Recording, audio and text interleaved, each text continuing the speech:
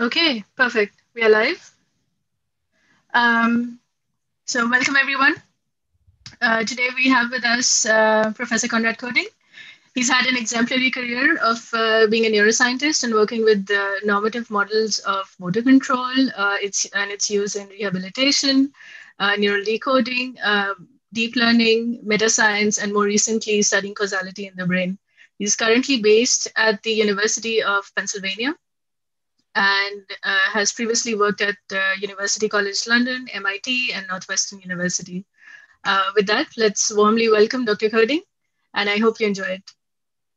Great. It's great to be here. Thanks everyone for tuning in.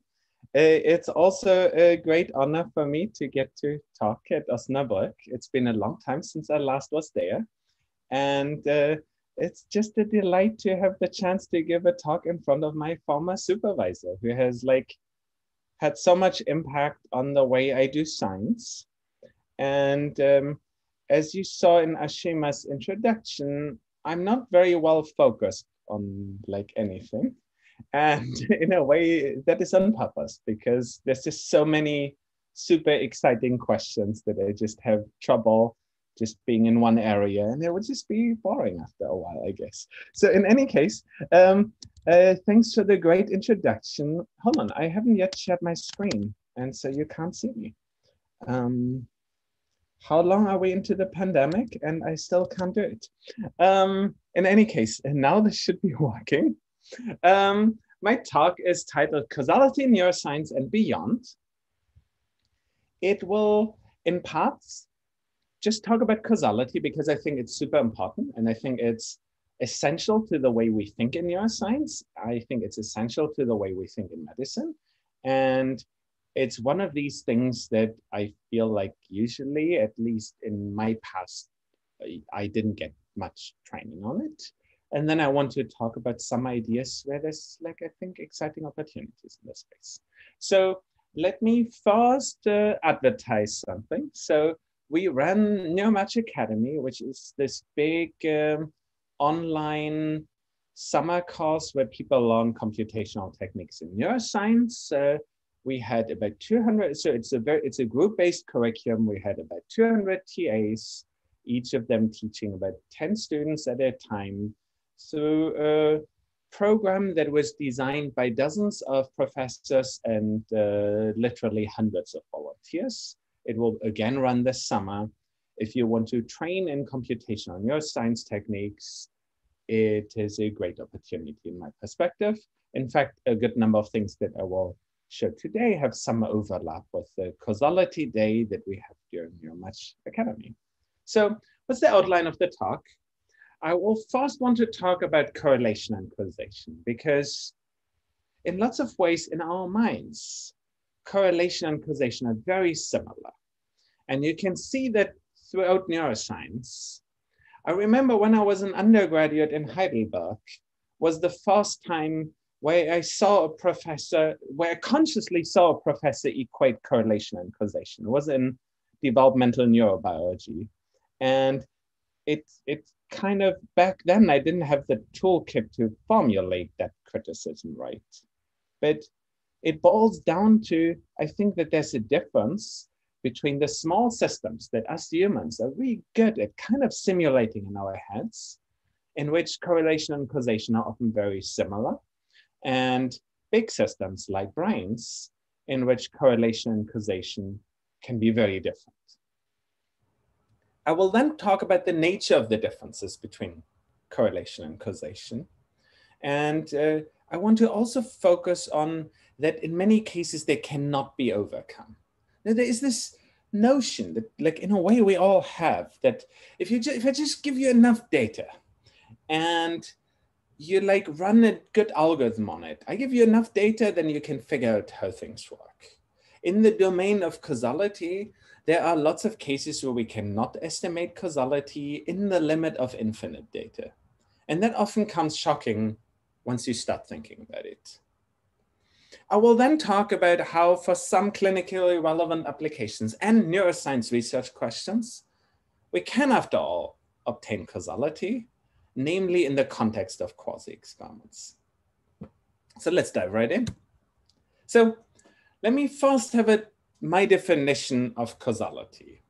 A lot of people say, oh, but there's lots of different definitions of causality and they're all different and like it's really just all mushy philosophy. No, it's not. The way you or me use philosophy in everyday neuroscience life, it's perfectly well defined. And here's the definition. Let A and B be events. No? A could be the event one neuron spikes at time 1. Let B be another event. It could be neuron B spikes at that point of time, or it could be the activity of some brain area or something. It could, like A and B are events that we can observe. Causation exists if and only if we had changed A to A star, which in this case could be, I prevent neuron 1 spiking at time 0, or alternatively, I make neuron 1 spike very actively at time 1. If I had changed event A to A star, then the probability for B would have been different. No, that's what we intuitively mean. Causation means if I can rewind time, I like tinker in the system, I change it a little bit, how is the future different in that system that I tinker?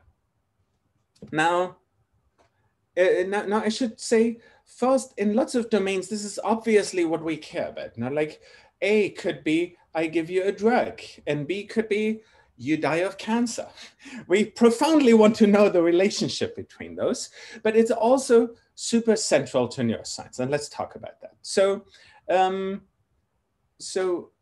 when we talk about mechanisms in neuroscience, there is a deep notion of causality that is in there, and there's different levels of question asking that we can have there. We might say we want to predict what happens if we do randomized perturbations. Now, like in the sense, like say we want to fix something in the brain, we have a disease or something. We often want to ask, we often want to understand a causal chain.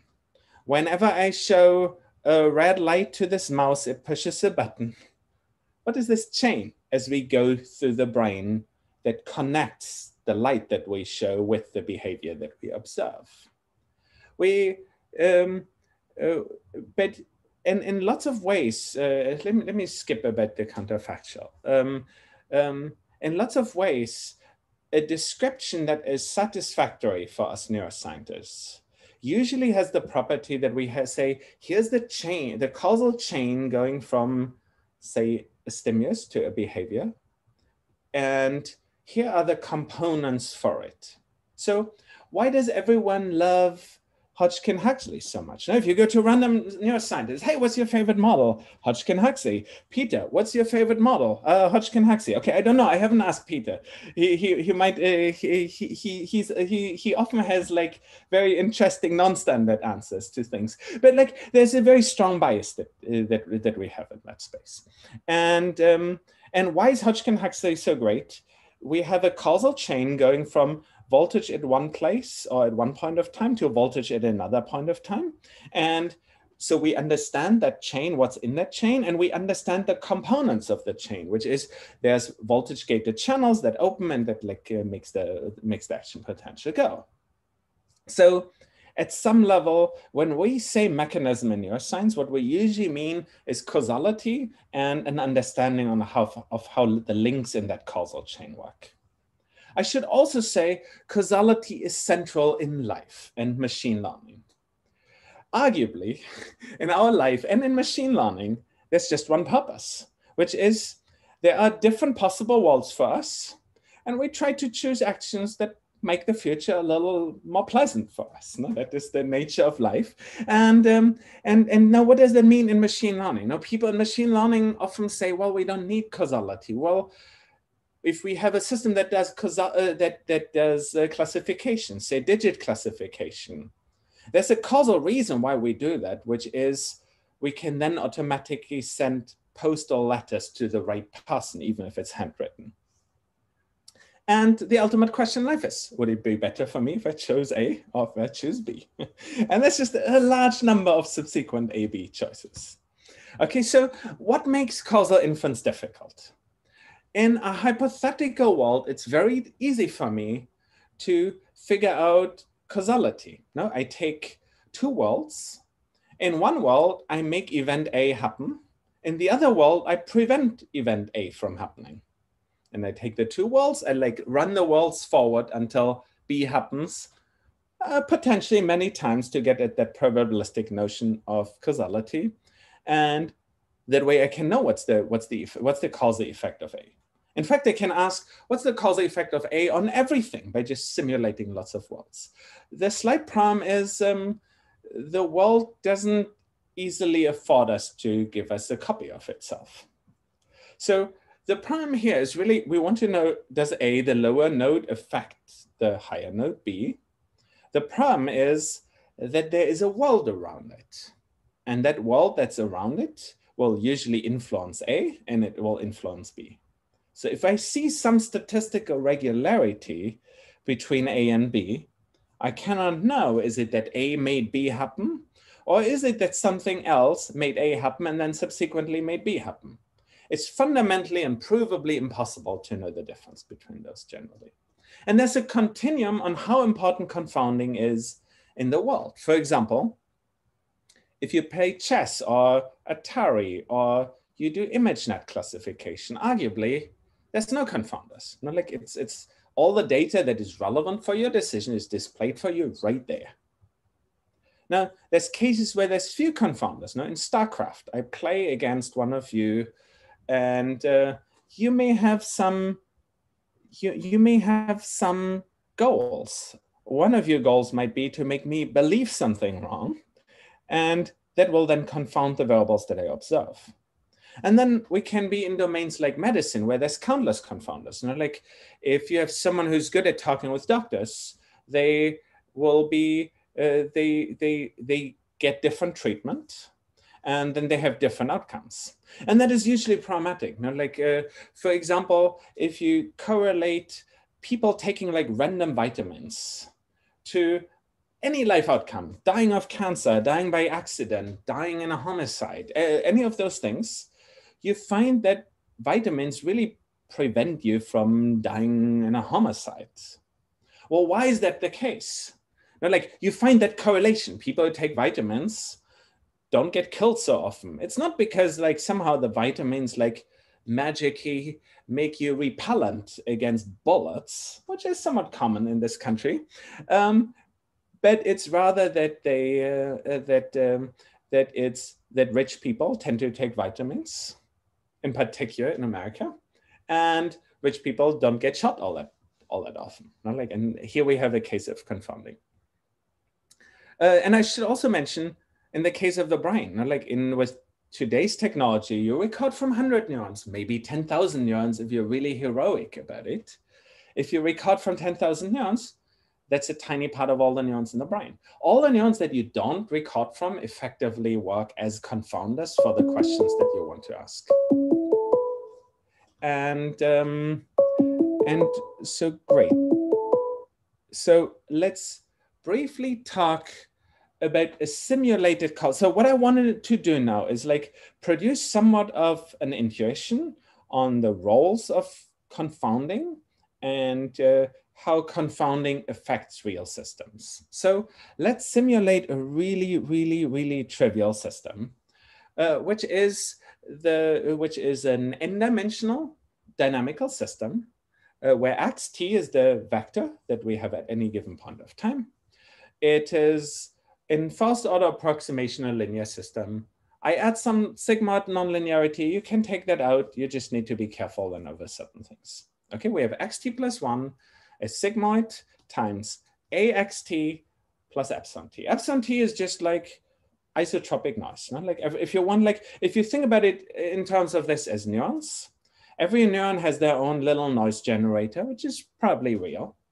And then we have each neuron has synaptic inputs to all other neurons, which is characterized by that matrix A. And like then there's some saturation potential.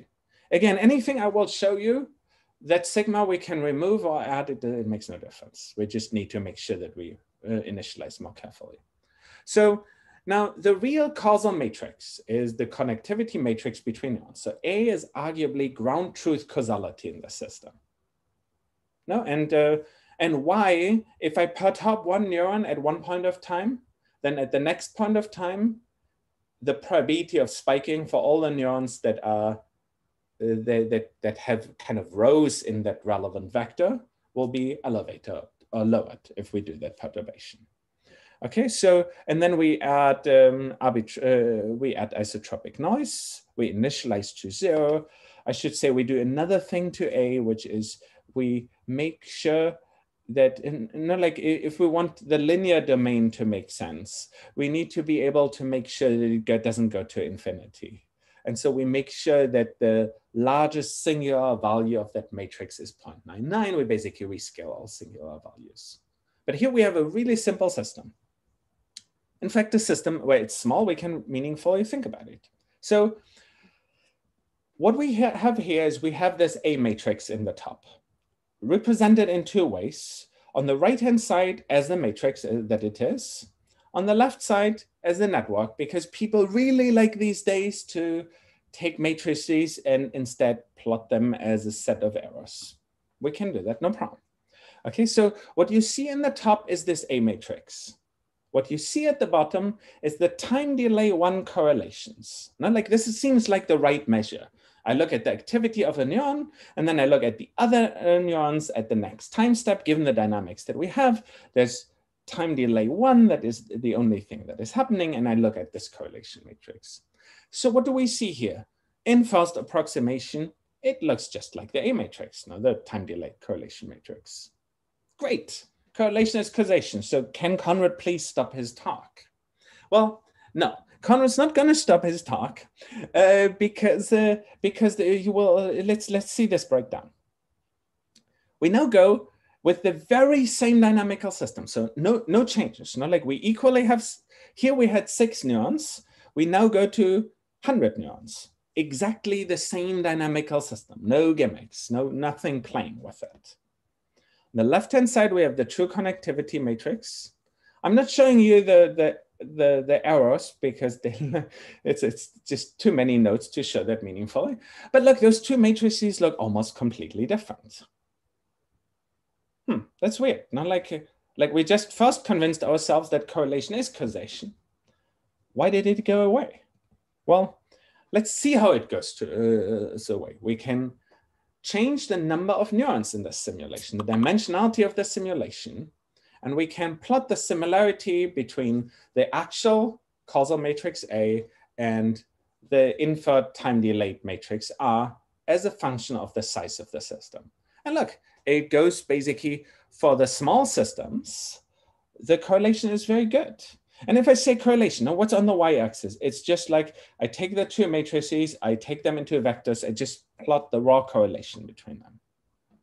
And it goes to 0.2 or close to 0 as we approach 100. It really gets to it very quickly goes to be 0. Now, why is this such a problem? It means that whenever in our head we think about systems, we're like, yeah, correlation is causation. Whenever we actually have a big system, correlation totally isn't causation. The systems that we look at are almost all of this big nature. Like if you look at like the metabolism within a single cell, that's a million metabolites. We're in a big domain. In the brain, we have 10 to the 11 neurons. We're in a big domain. Like almost everywhere where we really think we're big, but we're still humans who have like intuitions that are bootstrapped from small systems. Now, what's happening here? What happens is that if I give you a big system that is dynamic, it produces its own dynamics. There's certain modes of it that are big and certain modes of it that are small. We have all that noise on all those many neurons that push all those components a little bit. And some of the components are big, and those big components dominate the dynamics of the neurons. And by dominating that, they make that correlation and causation is very different. Now, let's see why this is a problem.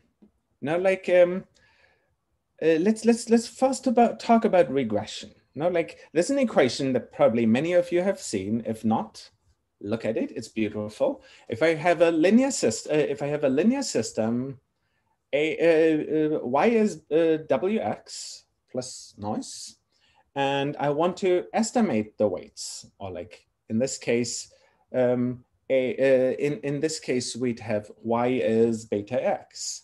Then how can we calculate that? Well, we take the correlation matrix, x prime x, the inverse of that, and we multiply that with the correlation matrix, x prime y. No? And this is, and you can show, and this is super beautiful, that this is the solution that minimizes the mean squared error in the reconstruction. So why is there a problem? Well, in practice, I'll slightly deviate. The problem that I've shown you so far comes from mistaking correlation and causation. What we will now do is we'll deal with the situation where we have k dimensions, only a subset of which is observed. And we ask ourselves what happens because of the variables that we don't observe. Example, we measure 100 cortical brain areas using fMRI. What are the dimensions that we don't measure? Well, the 10 to the 11 minus 100 dimensions that we don't measure. No? So the question is now, if we do a regression in this case, and we pretend that we have all variables that we do when we do that regression, what is the bias that we are inducing for that? And so what we now believe is we say that yi is xi beta, which is the previous term. These are the interaction terms between the dimensions that we have observed, plus zi delta, which are the dimensions that we didn't observe, times the matrix delta that is others effects, plus of course noise. So it's just a model now that contains the relevant the observed variables and the non-observed variables and the noise. Otherwise, it's the same. Now, what we can do is we can just take the equation for y and put that into the equation for linear regression. Okay, so we have x prime x inverse times x prime times y, and here's the term for y. And then we can say, how can we formulate the error that we have? Well, the expected value of what we estimate with that is beta, which is the true effect. That's great. Now, like first we have a term that is what we are looking at, times the same x prime x inverse matrix that we have for the regular regression, times the expected value of x prime z given x, times delta, which are the influences. No, we have two things. We have beta, which are the influences between variables that we record, and delta are the influences from the variables that we don't record. Now, the influences between variables that we don't record will be of the same order of magnitude to the variables that we do record. No, like it's the same thing. It's like the interactions between neurons, or the reaction dynamics of a reaction if we talk about metabolites. So like can be anything there. No, they're of the same nature. And then we have this term, the expected value of the correlation x prime with z. Now, if you look at the brain, you find that just about everything has some correlation with something else. And here's just like a Cohen-Kahn paper that looked at that. If you look at pairs of neurons in lots of areas, there's some correlation. So what we have is now we have like the x prime x term, which is exactly the same that we had before. We have the expected term, which has the correlation, which is gonna be for real neurons 0.1 or something in that range. And we have delta, the interactions that we don't know about. Now, let's say something about the dimensionality of this. Beta is dimensionality of how many dimensions we observe.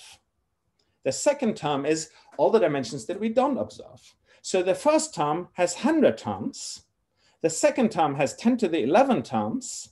But yes, the second term is factor 10 smaller because of this correlation correction, which means that in this case, that second term entirely dominates the estimate.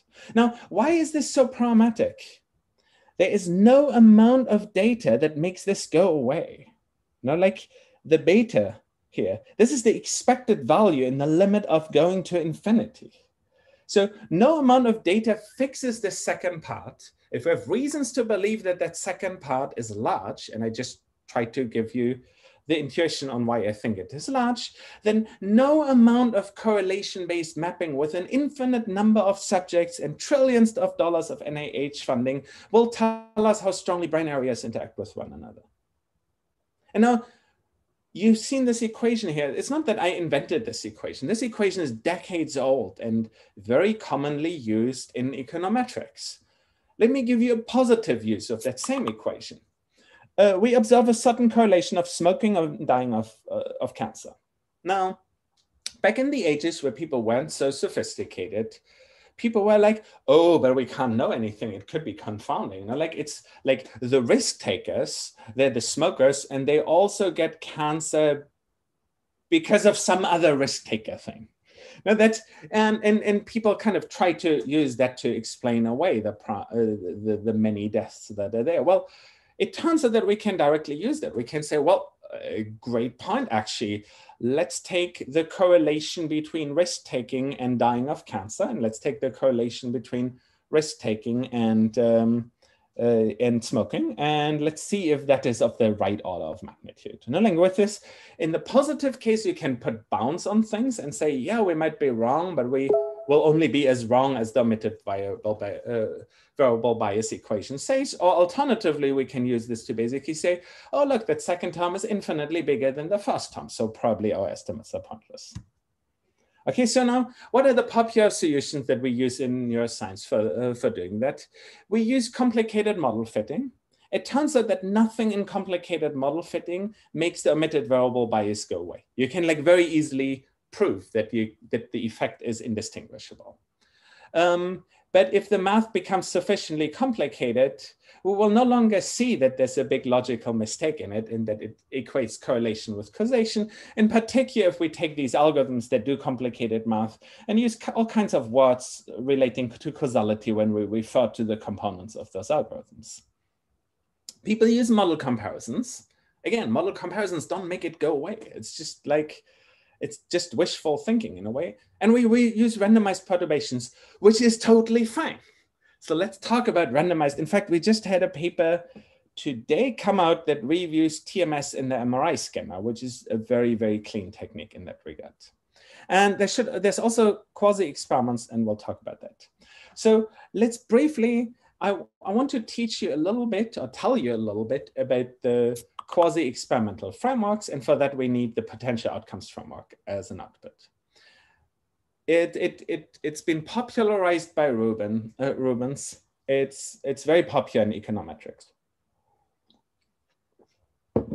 What's the idea there? We can say that potential futures, potential outcomes are in a way real. Now, like I could say, there exists a potential future if I give one drug to Konrad and another potential future if I give another drug to Konrad. It just happens that we can only ever observe one of them, but they're both real. No? Like one is the real one, the other one is the counterfactual one. We never observe the counterfactual along with the real one. What they do is they say the treated, and treating is just like the setting the value to one arbitrary, the value of A to one arbitrary value. The treated and the untreated, we call it Y of 1 if it's treated, Y of 0 if it's not treated. And now these two potential outcomes exist for everyone in there. So let me first show you that randomized control trials are correct. We have K measurements here. We have Y0 and Y1. For every person, there would be one for each. The treatment effect is defined as the expected value of the difference of being treated with not being treated, which is 1 over n of the sum of y1 of I minus y0 of I. And then we can say, well, in an RCT, we randomly assign you. Therefore, we have basically samples from one side, samples from the other side. Given that they are randomly chosen, we can then prove that the expected value is the same. So it's unbiased. So as opposed to the omitted variable bias equation, you can now prove that there is no bias. And if there's no bias, it's just regular estimates, and it will go, the variance goes down as 1 over n, as always. Okay, so let's talk about quasi-experiments. So there's observational methods. Observational methods means someone just gives me some data set. And that's the so-called experiment. So for the economist, an experiment just means that they randomize something. It doesn't mean that there's like pipettes involved. It just means if you randomize something, it's an experiment. If you don't randomize something, it's not an experiment. And then there's quasi-experiments in between. Quasi-experiments, the way to think about it is that the universe randomizes something for us. And let's talk about a few examples of that. So in America, there's this thing called Certificate of Merit. Everyone in America takes an exam at some point of time. And in that exam, they ask you all kinds of questions, but the outcome is, the effect is that it gives you, if you're good enough, if you're above some threshold, it gives you a certificate of merit. It's like a federal certificate that says, you're awesome. And then you can say, well, does that certificate actually do anything? No, there's and how should we think about it?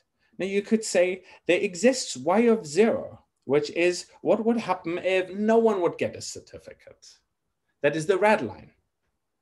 And then there exists an equally hypothetical curve where if everyone would get the certificate. Now these two curves, I observe one curve on the right of the threshold, I observe the other curve on the left of the threshold. What do I know about those curves? Well, I know that they're smooth. Why do I know that they're smooth? If I take any one of you, give the same exam a couple of times, it will sometimes be a few points above it, a few points below it. Therefore, the function is basically low pass. And if it is, we know that it will smoothly run through that. So the economists use this technique, which is called regression discontinuity design in that area, to estimate what's called the local average treatment effect. The local average treatment effect basically says if I take people that are close to the threshold, what's the causal effect on those people? We cannot know anything very far away from it. No, it could be that like the people that have very, very low scores, if they would get like that you're brilliant certificate, their lives would be worse because like it just wouldn't work out for them. It could be that the guys all the way on the right-hand side, they're like so sure about themselves already that it doesn't make any difference. So, but we can say something about people in the vicinity. So here's the original paper. And I always like looking at these original papers. So this is the Thistlethwaite-Campbell paper. On the x-axis, you have the exam. On the y-axis, you have the percent of students winning a scholarship. And there's two graphs. It's hard for you to read it here, but basically there's the people who win a scholarship and the people who win like a really big scholarship, which in that case was $150 or more. What you do is you fit a linear function that has a discontinuity at 0 to each of them. And what you can see is there's a clear discontinuity at that threshold, where it really seems to help you. Like what that means is that if you want 4 people that are close to the threshold, getting the certificate makes it more likely that they will also get a scholarship in the future. And so, and here we can claim that there's a causal effect. There's a beautiful piece of math behind that that highlights what exactly the criteria are. An important criterion is, for example, that you can't cheat. So if the rich people find a way of taking the exam twice, if they failed the first time, in that case, the method would be wrong. And the cool thing about the method is that we can actually find out if this kind of cheating happens. I want to just mention another cool paper in that domain here, which is an Angrist paper from 1997. So the sage Maimonides in the 12th century, a big leader in Jewish thought at that point of time, said that no class should have more than 40 pupils. And well, the state of Israel listened because Maimonides is one of the big influences of modern Jewish thought still. And so there's a hard rule in Israel, you cannot have classes larger than 40. And what we see here is the actual class size as a function of the school size. And we see exactly what we should expect there, which again gives us an opportunity to do causal inference. And and Angrist very nicely showed that indeed this we can see how it helps for you to be in smaller class sizes. In particular, there's a lot of power in the like 30 to 50 domain because every school with 50 pupils has 2 classes of 25 versus the school with 30 has 1 class that might be very big. Okay, now there's sanity checks. No, how do we see that there's cheating going on? Now, like, it's always good to just assume that there's no cheating, but like, I see a lot of apparent such things when we analyze medical data sets. So if there's cheating, you expect that there's local effects. Now, like, let's say if everyone's cheating, everyone who's just below the threshold, like, retakes it. What we will see is in the density function that it goes like this, it tanks because all these guys retake it, and then it has an extra peak, and it would look like this. Alternatively, what if suddenly certain groups are cheating? Maybe the rich are cheating, high socioeconomic status meets cheating, then you will have a discontinuity in such covariates. And there's standard techniques within econometrics to look for that. Now, let me briefly talk about the variance of those estimators. Now, like, you will always have best power if you randomize things. If I want to know how neurons are related, I want to like control them. If I want to do an experiment on human behavior, I want to control all the data that goes in.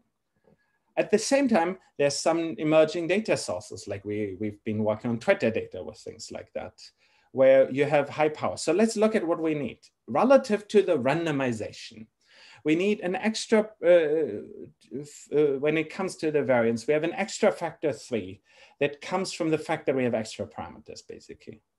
And then, of course, we have a variance squared term that we share with any of the other techniques. And that's the variance in the outcomes that we look at.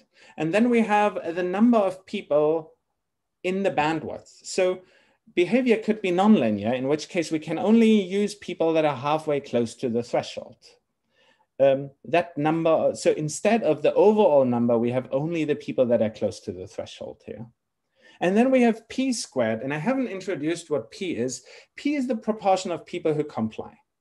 Now, there could be people who will always be treated and people who will never be treated. And in medicine, that's highly prevalent. There's just certain people who just don't care about that the guideline says above 130 blood pressure, you're hypertonic and you should be treated.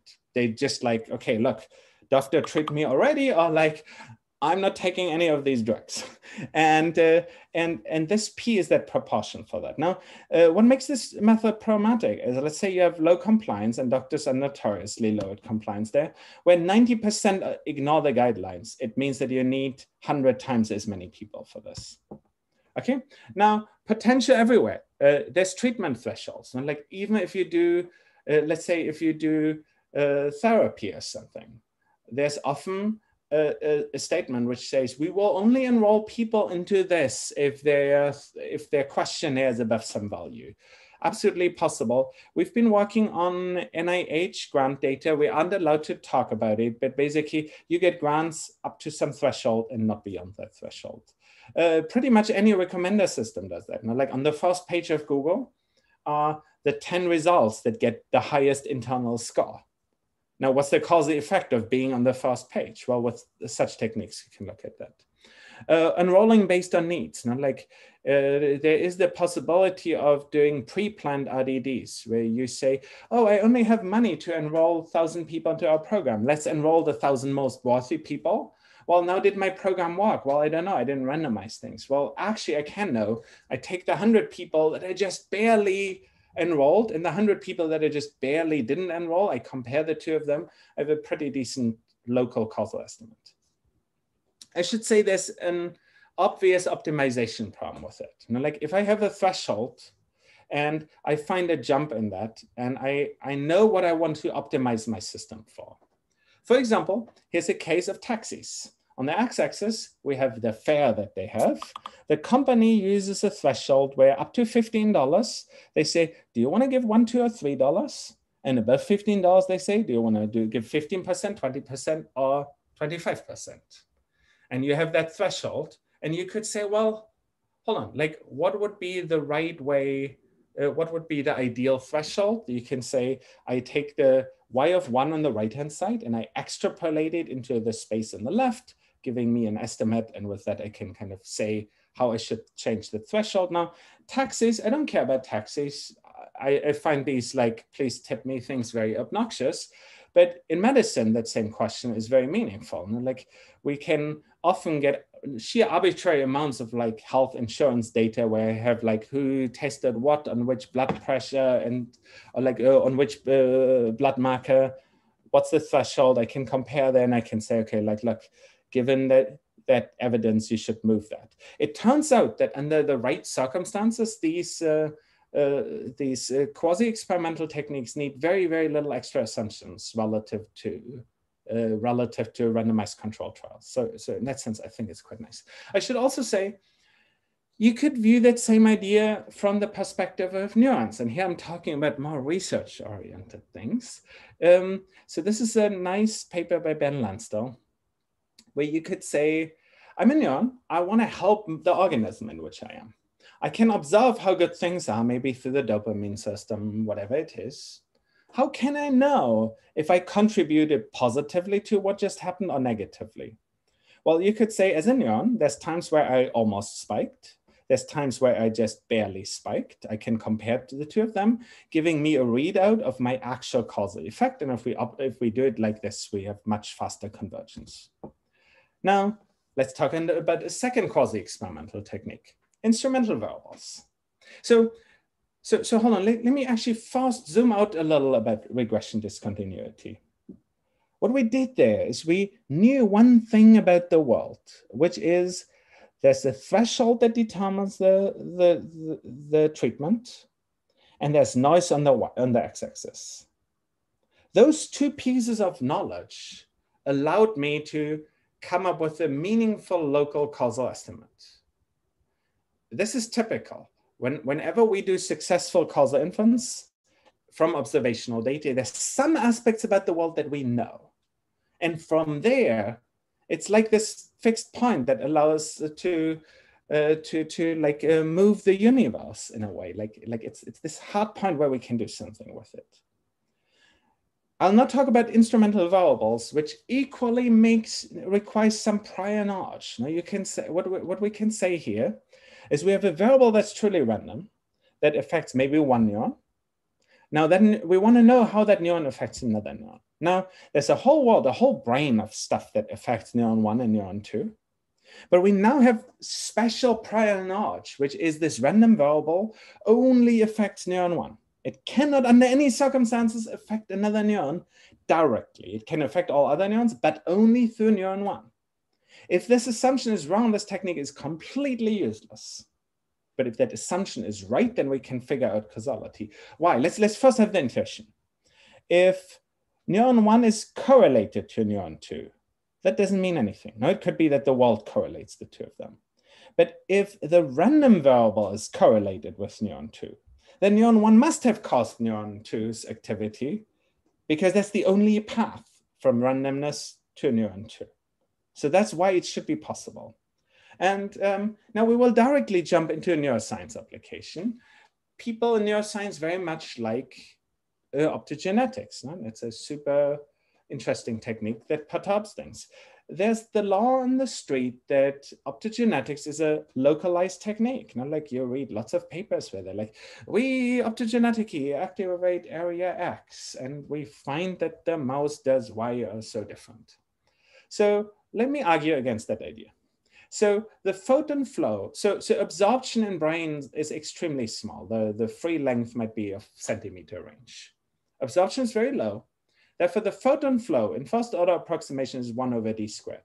Not like basically the sphere gets to be larger and larger as I get further away from my light guide. So we have a 1 over d squared photon flow property. Now, how many neurons are there that are going to be affected by our light? Well, n squared. You know, like we have that surface and we have like a certain shell on it, and that shell is like d squared. Okay, so the product of photons and neurons is constant, but it gets much worse. It turns out that the current that is produced is proportional to log photon flow, which means now that with optogenetics, we produce much more overall spiking activity far away from where we stimulate than close to where we stimulate. So that whole idea, that whole research programs are built on is being held back by like a rather simple logical mistake here. I should say the solution for this is very simple. Now, like some of the top labs do that. You can, for example, only make neurons locally active by only injecting a virus very locally, in which case you're local not because of optogenetics, you're local because of the way you put in things.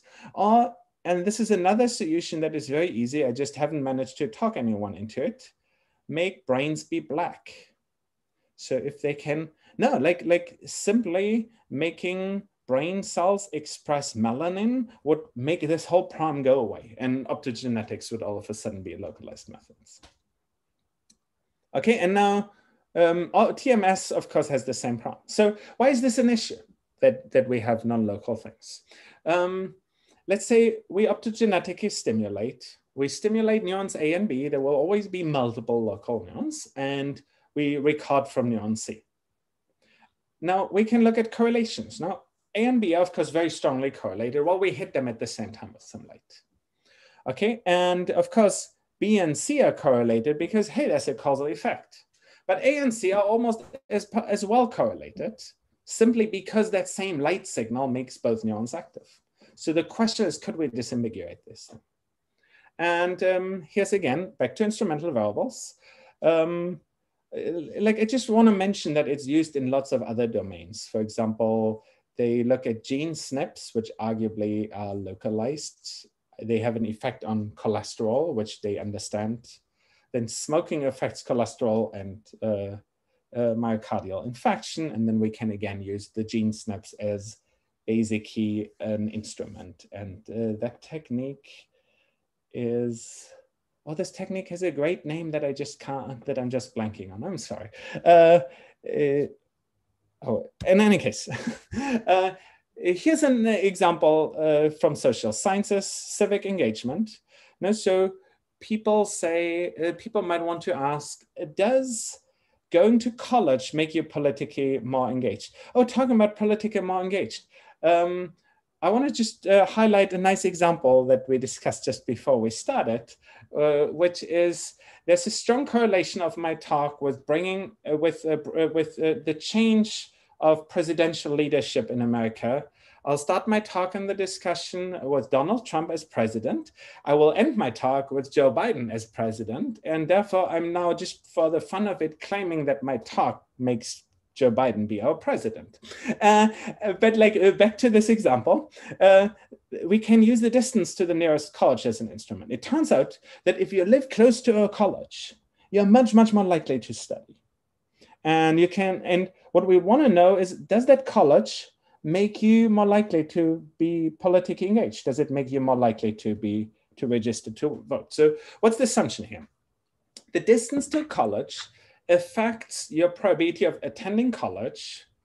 There's no reason why the distance to a college would directly affect your probability to register as a voter. That might be wrong. And this is when you do quasi-experiments, the way to prove that someone is wrong is weirdly in this discussion. You're like, okay, these are the assumptions you make. I disagree with this assumption. I don't think that distance to college is actually not directly affecting the registration. You could say, well, it could be that students are doing organizing and bring people that are nearby directly to register the vote. You could then test that with people that are maybe there already before the college was started and therefore cannot have been affected. And there's ways of asking those questions. So for us, what we'll do is we'll ask if a neuron being refractory, but like you can say it's not the perfect random variable, but like in first order approximation it is. We have a neuron, and if it's refractory, then being stimulated has no influence on it. So there's, if you want, a spike missing. And then we construct this instrumental variable model. The stimulation goes to spiking, and only the being refractory only affects that one neuron. And we can observe it by having seen the spike earlier. Affects spiking, which affects postsynaptic neuron, and all the brain kind of confounds spiking in the postsynaptic neuron. Use the Wald estimator, and then we implement that in a big system. And what we see here, using instrumental variable as opposed to looking at correlation, helps quite a bit. Why does it matter? Well, optogenetics is arguably the best causal tool that we have, but it's crazy hard to target individual cells. What we'd like to have in neuroscience at some level is methods to infer the causality between a large number of potentially perturbed units, and basically, the optogenetics is causally clean, but it is low dimensional. Correlation matrices are causally wrong, but they're beautifully scalable, not like any number of neurons that you record. So we're trying to see if we can find in between domains there. Now, I should briefly, I should wrap up, I think. Briefly in machine learning, it's also interesting how we usually ignore it. Like people use Julia-Poll's do calculus, which can be used to prove that you're confounded, and then they use it to argue that they're not confounded. And Dave Bly's deconfound also doesn't work in the real world. I'll be happy to at a later point of time to discuss that. So causality is hard, and we can only do it if we know things in the world. And machine learning has this idea that we can do independent intelligence that doesn't require complexity, that in a way it sells the vision that we don't need to think about things, that we can have algorithms that think about things. Causality very much teaches us that we can only find out things if we have certain prior knowledge, and that certain prior knowledge needs to be incorporated. So what's the take-home message? For everyone who studies neuroscience or cognitive science, I think when we talk about mechanisms, we really mean causality. That's what the word means for us. In lots of cases, we don't really provide relevant information about causality, simply because we're so heavily confounded. I think perturbations are the gold standard here, but they don't scale. Like I can put you into a scanner, TMS zap you in some area or some other area, but I cannot do that on hundreds of areas within a short period of time. I think quasi-experiments are important as they open a new domain in which we can do observational causality in a meaningful way. We just need really, really big data sets. Now, of course, I did none of these things. I just want to thank the people who actually did it. Ben Lansdale worked on the neurotheory parts. Mikhail Leporot worked on optogenetics for causality. And then Pat Lawler, Joanna Marinescu, and Tony Leo, who I forgot to list here, have been working on causality and tutorials for causality. And I want to thank all of you for listening.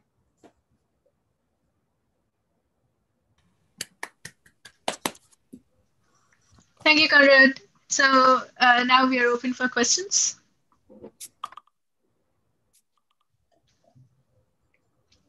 You could raise your virtual hand and we can start.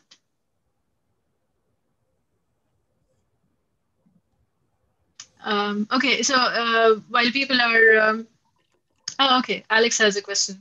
Please, Alex. Coming to the rescue.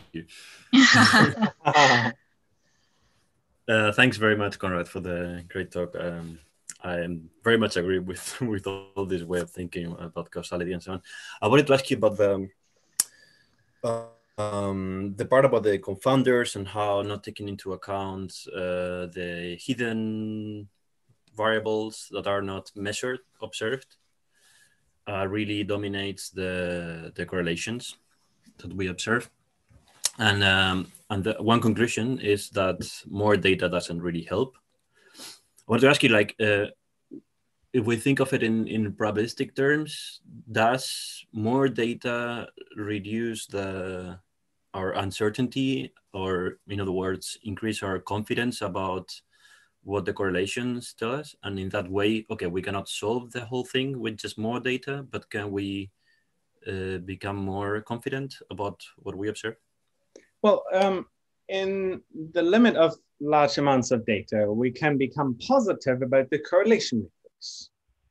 But it turns out that there is an unavoidable invariance class of models that all predict exactly the same correlation matrix. And when I say correlation matrix, add your nonlinear extensions of that. Not like none of them like really change things. And like we have that real uncertain, we have that real invariance class, and in some cases you can construct it. Not like if you have, for example, let's say we have neuron A affecting neuron B with strength 1, we can produce exactly the same correlation by introducing an unobserved neuron C that induces the corresponding linear correlation between the two neurons. So that just highlights, and it matters for our interpretation. It doesn't matter for the correlation. The correlation matrix is the correlation, it's real. But it matters for our interpretation, because in one case we will say, well, A affects B. In the other case we say, well, A and B are just reflections of the same underlying variable. And you can show that that the joint statistics are exactly identical between those. And in fact, for any real interaction, I can construct a network where a fake interaction gives rise to exactly the same dynamic.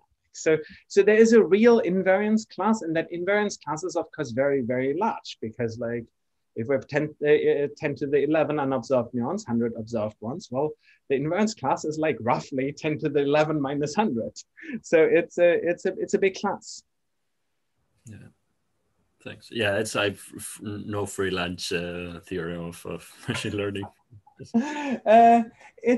It's related to it, I guess. It's like, but it's about invariance classes in causality. I think it's a level more concrete than the no free lunch theorem. But yes, it's you need knowledge to be able to learn, and in a way, those two are deeply related. Yeah, thanks very much. Thanks. Thanks, Alex. Peter? Yeah, great talk. I love it. You repeatedly refer to neuron in a big brain, and I would expect that when you factor out 10 to the 11 minus a few confounders, essentially nothing is left.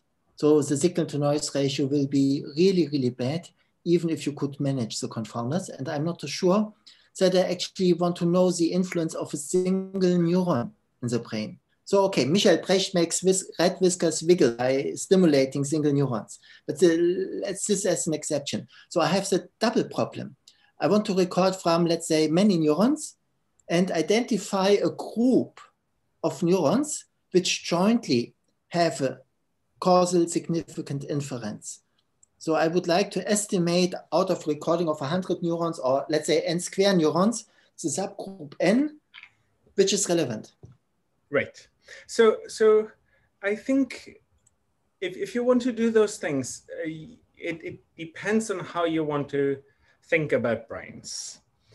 And the thing that easily comes to your rescue, there's like the idea of weak specialization, where there's just brain regions that are more involved with, say, vision, and there's brain regions that are more involved with audition. And among those, there's neurons. No, so you could say that if I'm looking for a neuron that's causally affecting a certain sound or a certain sound perception or something, you could say in all likelihood it would be correlated. There might be lots of neurons that are correlated with that, and there might be through that specialization idea, they might the causally relevant neurons might sit together in some area, in which case you can say that hitting all the neurons that are correlated with it might be like a first order step with it. But what would you do in practice? Now, in practice, it's rather that for, say, bidirectional prosthetic devices, we want to stimulate somewhere. And what we do is we stimulate somewhere where it's correlated with it, and then we optimize the parameters of how we stimulate. And so in practice, we then go into the domain where we perturb, and that's the other constraint, like that if I want to electrically stimulate, I can't avoid but stimulate like a local cluster of neurons. So in that sense, the question is really, what is best? Should I look at like clusters of neurons that are correlated with, the variables I'm interested in? Or should I use like a rough specialization? Yeah, we have retinotopy, we're like roughly in that area. And neurons here tend to be correlated with that and that search within that area, which is probably pretty close to the algorithm we use. But yes, not like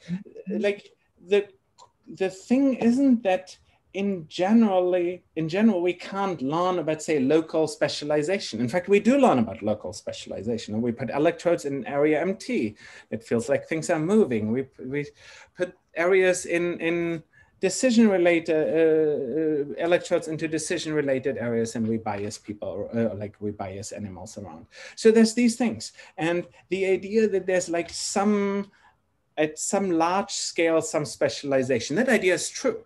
Like the evidence is pretty good. Now, like if you look at lesion studies, sure, there's areas where if you have lesions, you don't talk. And so, yeah, that makes it much more likely that that's actually a causally related area to talking. And there is this notion that's just empirically true that there's some local clustering of causal effects probably. But I don't think we can, at an individual neuron level, actually identify it. And here's another fun calculation. So it's possible that neuroscience, in the sense where we want to find out what individual neurons do, or even groups of neurons do, that it's fundamentally impossible. Let me highlight why. So the number of spikes you can get out of a neuron is kind of pretty hard upper bounded by roughly 1 million, just because like you can only record for so long from a given neuron. So let's take that roughly as an upper bound. Now, a cortical neuron is, what's the current estimate? 3,000 synapses or something. So if a neuron has 3,000 synapses, and I could take all the presynaptic 3,000 neurons, and I could randomized perturb them. In that case, we have 3,000 inputs, we have 1 output, we have 1 million spikes at our disposal. We could reasonably expect that we can estimate that vector. But this is an absolute ideal case scenario. But even there, imagine now that the neuron is nonlinear. Now, once we allow it to be interestingly nonlinear, all of a sudden we have far more parameters. All of a sudden we can no longer make all dimensions be orthogonal to one another, in which case I cannot identify an individual neuron in the lifetime of an animal. So in that sense, it may be that that approach of trying to really understand the computational role that every individual neuron has, that might be an impossible promise. It's a promise that certain parts of the field feel very strongly about. But if it's true that it's impossible, there are great alternatives. Now we can say, well, we can't understand what individual neurons do, but we can understand maybe the learning rules that they have that bring them there. And that is then, if we agree that this figure out what every neuron does is not going to be possible, then that becomes to be probably the most interesting approach.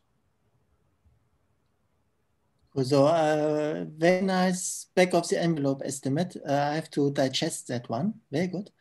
However, I would argue that the neuron has the same problems. It must find out what it should do under these conditions. And obviously the brain works in a certain way, for better or worse. So there are constraints. And if we use these constraints, the neurons experience as priors in our interpretation of the data, can't we use the same trick? Possibly. So Tim Lillicrap with me, we wrote this like fun little paper where we argue a little against it. So you can say we live in this exceptionally complicated world. You know? Like it's full of rather arbitrary things, and the amount of data that neurons collectively capture from the environment that is around us is mind-boggling. You know? Like we have petabytes worth of training data, and all that training data kind of set somewhere distributed in a matrix of connections. It's not clear if we can formulate that matrix as the kind of prior that you're looking for. But no, because that matrix at some level contains Peter Koenig was my PhD supervisor. No, but like it's distributed across like countless different synapses, but like no theory of Konrad's brain could be complete without that knowledge. And now the question is, are there like these big principles that we can discover that in like Peter Koenig being my supervisor is a special case? Or is it rather that basically all the mass, like for certain distributions, all the mass is in the tails. So you could say that sure, like there are some like big principles, like it's bright during the day, it's dark during the night, like things like this, that they describe a good amount of variance. But the question is about the reverse. What does the bulk of your brain tissue deal with? Does it deal with like these standard cases of like, oh yeah, look, there's an edge, it's kind of straightish? Or does it deal with like, oh, there is a Van Gogh painting or something? Not like the question is how much of the variance that we want to explain is in the body of the distribution, how much is in the tail? And my hunch is that all the information is basically in the tail, in which case these compact descriptions can never produce satisfactory models. But that's only my hat that I wear when I feel pessimistic. I have to think about that one. Cool answer. Thanks, Konrad. I'd be very curious about how you would back of the envelope this. So everyone, like the discussion that Peter and me are having is actually, from my perspective, one of the important modes of thinking about brains, which is back of the envelope calculations, that there are all these things and it matters a huge lot roughly where we are. For example, how many neurons are, like what's the distance between two neurons? It matters hugely for how we should design microscopes to look at neurons. No? Like what's the typical distance? In fact, it's a great question. Who wants to venture a guess here?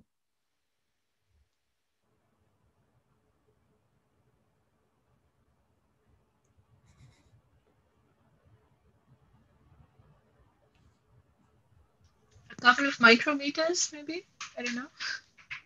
Couple of micrometers, yeah, like couple of tens of micrometers, but yeah, that's roughly right. Now, like, and with these back of the envelope calculations, the order of magnitude matters. Now, being off like by factor 3 or even 10, like usually doesn't matter. So what does that mean? Now, like if the distance between neurons is like order 20 microns, we cannot observe them with certain techniques. We can observe them with visible light.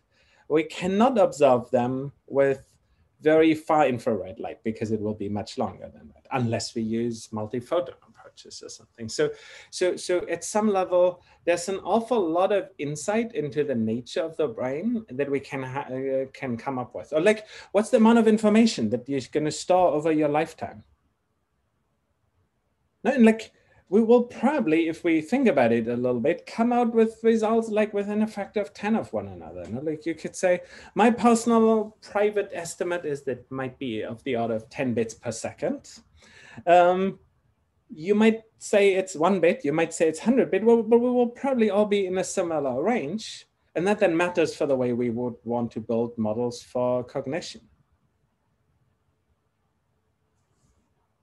And the big master of that is Markus Meister, for people who haven't seen that. He wrote some wonderful papers that debunked whole ranges of neuroscience, which is saying, look, this can't work, and here's why, because physics-wise, it's factor 100 off. And he's always right about that.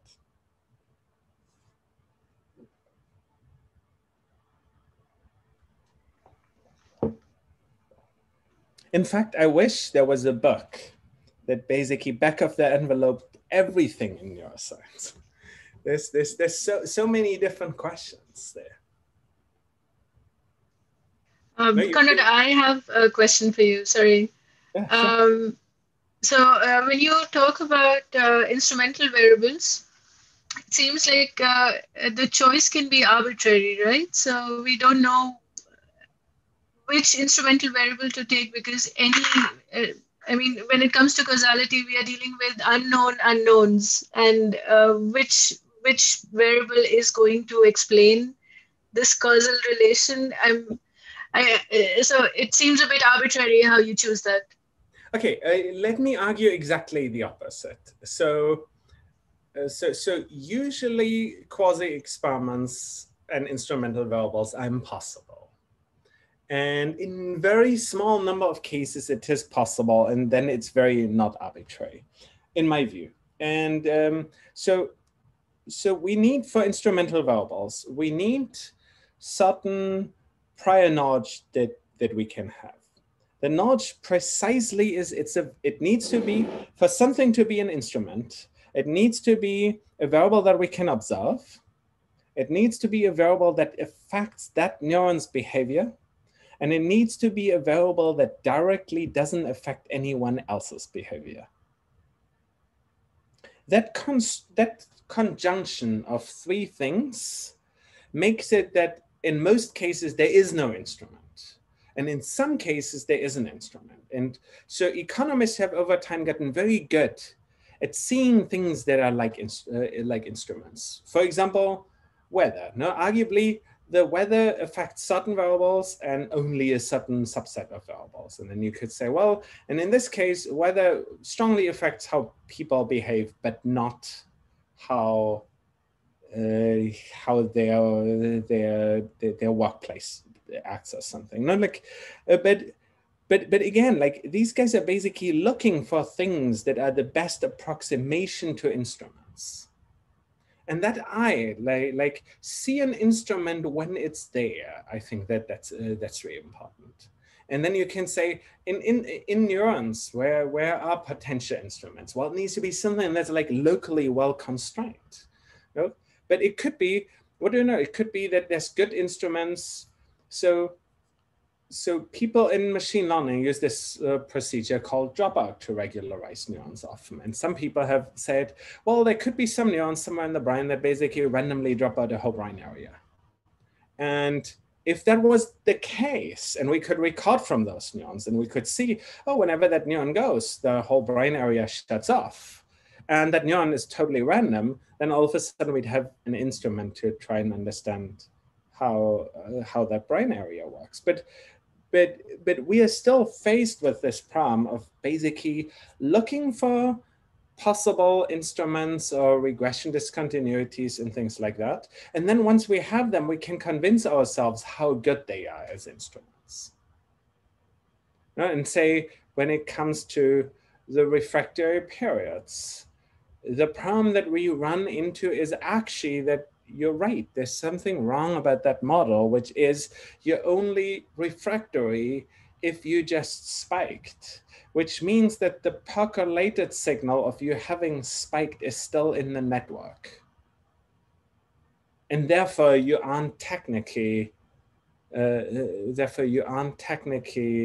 producing a proper instrument. And you can then say, if I take that in or out of my simulations, how does that change? And you can thereby convince yourself that you have a good or bad instrument. And we're currently trying to overcome that using some other tricks. But yes, it's kind of about like looking at the world with this view, like what are things that are kind of random? Like, for example, if you want to learn from other people doing things, you can say, what's a good way of learning a policy? Well, I want to look at people who are really good at doing it because they probably have good policies, and I can find out what they appear to be optimizing. Now, what if we want to ask the reverse question? I want to find out how the world really works. Do I want to look at the most informed or the least informed person? Well, in that case, the least informed person, because they know nothing and everything they do is just random, and I can really figure out how the world works by looking at them. So it's interesting to think in these terms, no? Because like the perfectly random, useless person at a task is actually a great instrument. No? They go through things and knock things. It's great. Whereas the person who's perfectly informed, they saw that thing around the corner and realized they needed to do this and they do that. And it's like it's a complex causal chain affected by absolutely everything. Maybe then a follow-up to that. How much success have you had with instrumental variables in your own research? Have you tried some with finding these causal relations between neurons? So we aren't advanced enough there that we have experiments that test that. And like, I can only answer your question if I then actually go in and electrically or optogenetically stimulate individual neurons and see what the effect is. We haven't done that. In fact, we aren't even finished with our simulations. So in that sense, no, I can't tell you. We are looking at areas where the use of such methods is very natural, like in medicine. In medicine, weirdly, no, in machine learning, you're used to this culture of shared data sets where you have a data set, lots of photos, it says what's a cat and what's a dog, and everyone uses it and is happy about it. In causality, even that hasn't really happened yet. Yes, there's like a few emerging causality competitions that are wonderful, but they don't seem to be in the right domain. Like it has like the growth of muscles, anemones, that like how it affects over time. But these are very simplistic problems that don't have the real world flavor that medicine has. You'd think that the medical community would get together and data setify the field. What that means is give me lots of cases where you have what we did to people in an RCT, what happened to them, which is ground truth. And now let me get like observational data that is in line with that. Let's do that for 100 randomized controlled trials. Let's see how we can advance effectively what's epidemiological methods and like causal inference methods that say, let me estimate what the RCT result will be before we do that.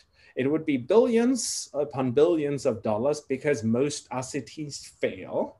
And it would really promise to do things a lot better.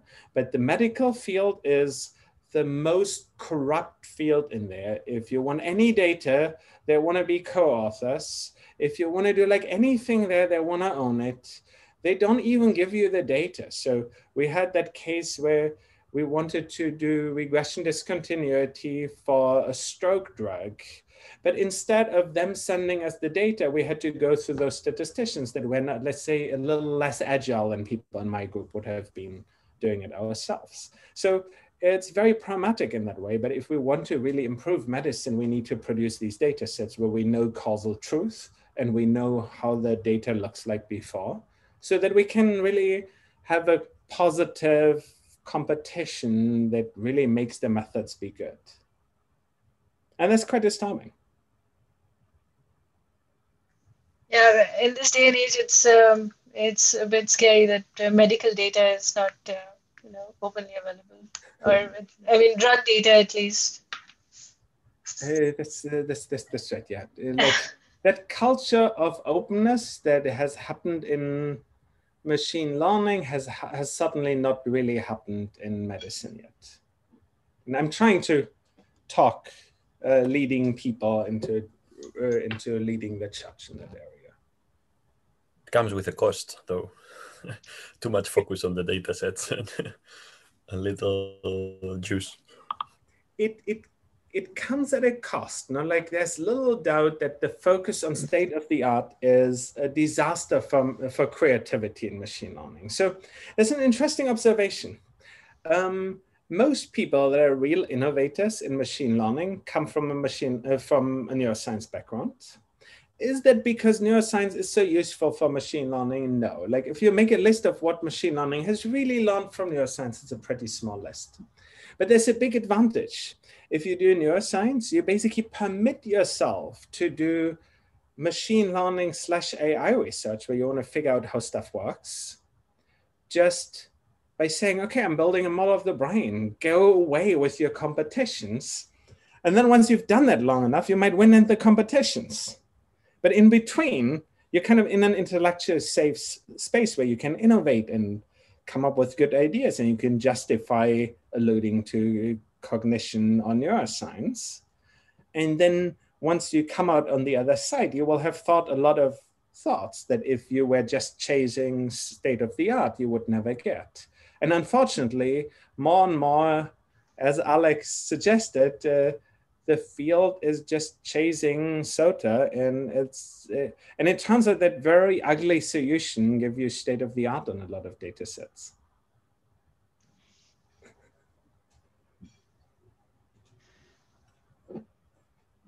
Okay, more questions?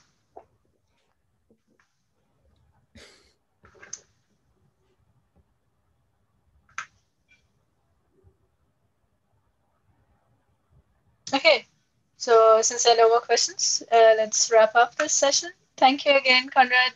This was a lovely talk. A lot of good questions have come up because of this. Thank you. Great. Yeah. Thanks everyone for having me. Thanks for listening. And it was a great honor to be there. Thanks.